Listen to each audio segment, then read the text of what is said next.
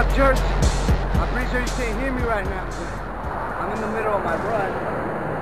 I know if you followed me from the very beginning, I would always run before every video and the start of every episode. But last summer came through, or the summer that just passed by, I wasn't doing much of running. And I'm trying to get back into the game. There's a reason why, and I'll explain more once we're in a better location, because we got the wind going down this way, the wind going down this way. And I'm here in the I-10 bridge, and check it out. Fiesta over there hasn't opened since Harvey last year. It's about to be a year, more than a year. And they're still not back in service. That's crazy. Well, we'll go ahead and do this run.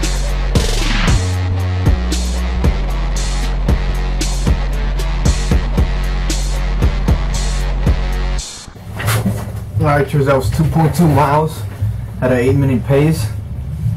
I gotta admit that it's not my best performance ever, and I'm falling behind on my running. On this run, I actually remember that around a year ago, the day before Hurricane Harvey hit, I went on a 10-mile run because that was going to be the only opportunity for me to run, because during the hurricane I was probably not going to be able to run. So I'm going to go ahead, I went ahead and head out on a crazy run. I remember I posted on my Snapchat, every screenshot was a mile, so I ended up getting 10 screenshots. So 3 miles it is. Brace yourself, people. Hurricane Jerson is coming. It's raining outside, so it's time to take out the spandex.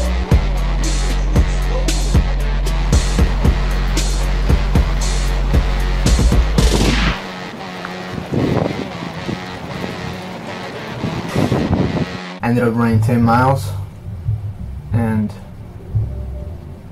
it was crazy because I didn't think Harvey was gonna hit that big.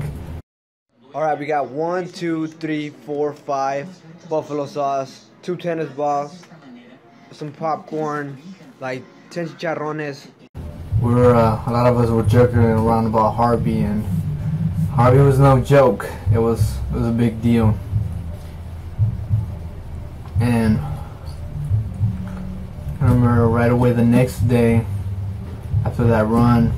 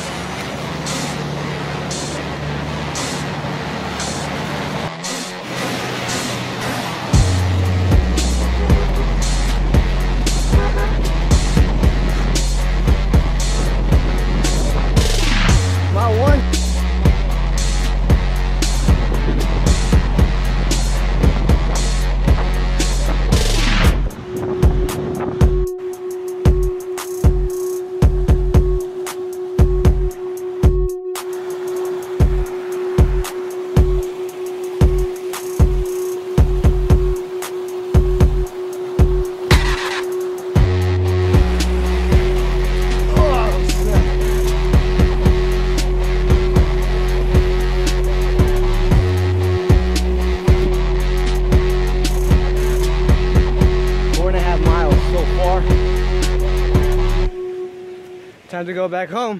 I remember right away the next day after that run, they had blocked off a few roads where I was at.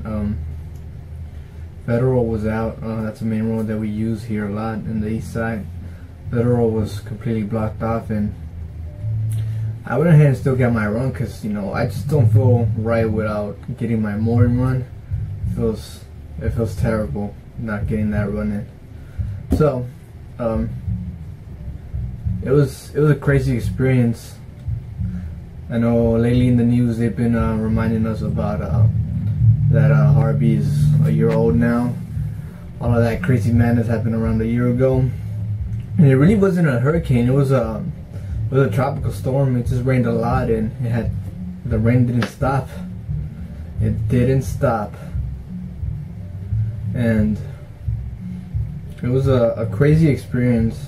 I remember those days. Half of the days I spent here at my house, with the family, and you know, I got to shoot a few episodes during that time. Thank God that we didn't lose light or anything like that. But the rest of the days, I went to the fire station and lent a hand, because I finally found a way to get to my station without, you know, getting hurt or anything. And it was just a crazy week, for everybody. As first responders in Galena Park, we were call after call after call. We probably didn't even see the station for a whole day. That's how busy we were outside.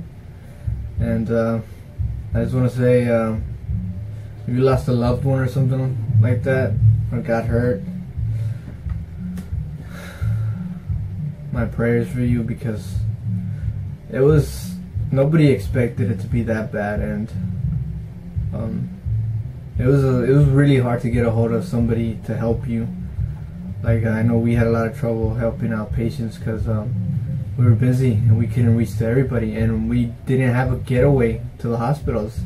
Every hospital was underwater, not underwater. The way to the hospitals were underwater. Luckily they're open.